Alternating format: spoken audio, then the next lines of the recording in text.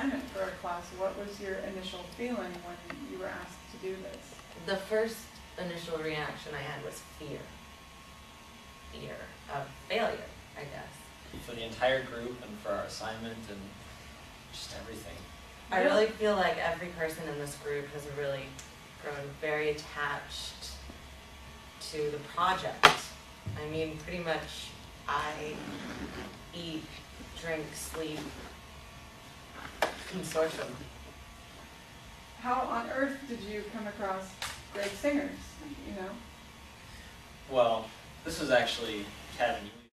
How I get to know great singers from a friend of mine who goes to the shop pretty often.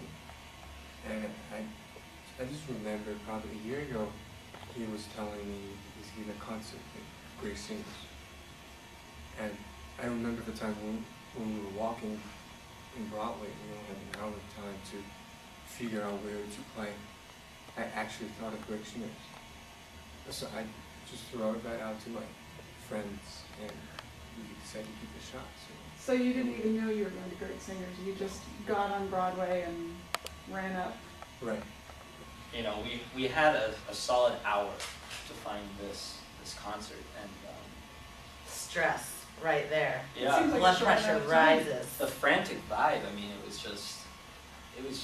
We practically ran down Broadway. Yeah. To Greg's We house. had, it was a long walk and it was very intense, but during that walk I actually felt like I got to know all of the members of the group so well, and we got to discuss names. Well, and we came up with the Juilliard Consortium, such a hodgepodge that it's a consortium of instruments, and there's kind of a little pun there with the consort, you know, of instruments, and I was wondering about that. Yes. Yeah, I like that. Oh, well, how are you feeling about playing Yui's music? I mean, I'm personally very excited to hear it, to hear how it turns out. Well, I'm always very excited to play, you know, new music. I think that that student composers need to be encouraged and supported. It's such a weird instrumentation. You have 3 violins and an oboe and a cello in there, and then piano and composer, and so what do you do with that? Piece or arrangement of all the people we have in this group, so that we can end the concert with everyone together.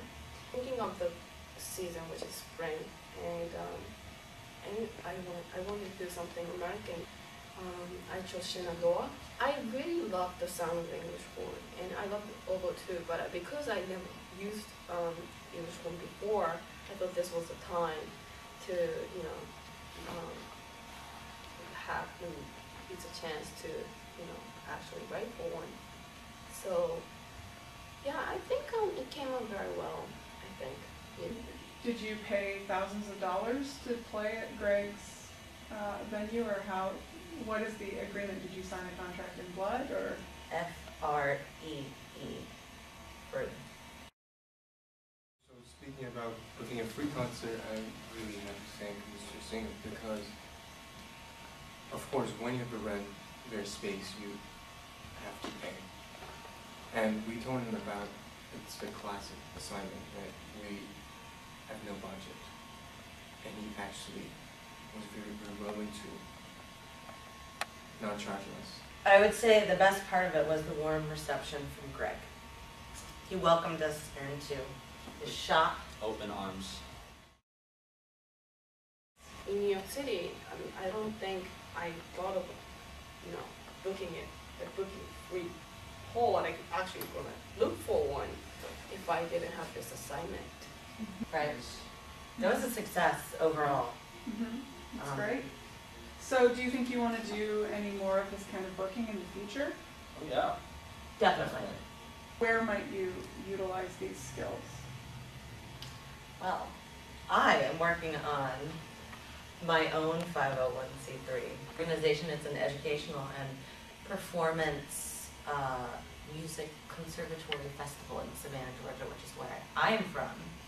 We want to educate young musicians, introduce classical music to them, play some concerts, So yeah, I would use the skills that I learned here with this project.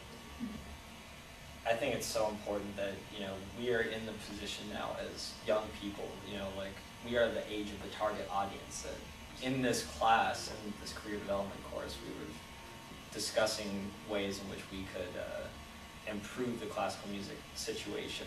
Just thinking about targeting that audience, I'm trying to start and establish like a classical music, like a chamber series in Salt Lake City, in the clubs and bars downtown, and that would target these, you know, the people that don't really have enough access to this kind of music. Success. Success. That's great. Well, thank you for your time. Please welcome our Dakinyani trio, Gareth Zangut, Kevin Lin, and Eve Damraj. Sit back and enjoy the show.